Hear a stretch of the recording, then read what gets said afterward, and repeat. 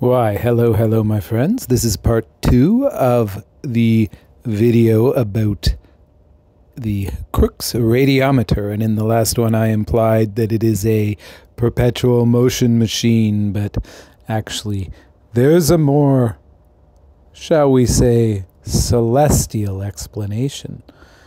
Now, you've got the white side and the black side, and the black side of the vein, as you can see, it is more likely to absorb sunlight, and that's solar radiation, and that is literally radiation, energy coming from the sun, and it radiates through space, and it heats up the black side more than it heats up the white side.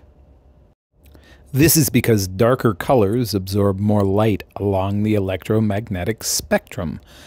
And that energy gets re-emitted in the form of infrared radiation, or heat. And it heats the gas within the bulb, which is a partial vacuum. Now, why does it need to be a partial vacuum? Because if it was a full vacuum, the air pressure in there would be too much for the vanes to spin. As you can see, the vanes are not affected by the wind around them.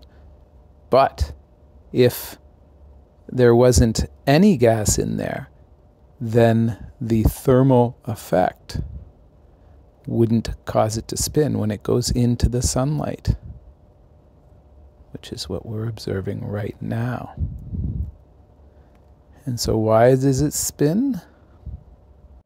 Well, remember, you have that aforementioned gas, perfect amount of gas within that partial vacuum, and then the black surface gets hotter than the white surface and causes that gas to expand, and that pushes the black surface away, and it causes it to spin. And that's your Crookes radiometer in action. And as I asked, what is it measuring? A radiometer? It's measuring the sun's radiation. If it's not enough, it won't spin. And there you go. In a nutshell, Crookes radiometer.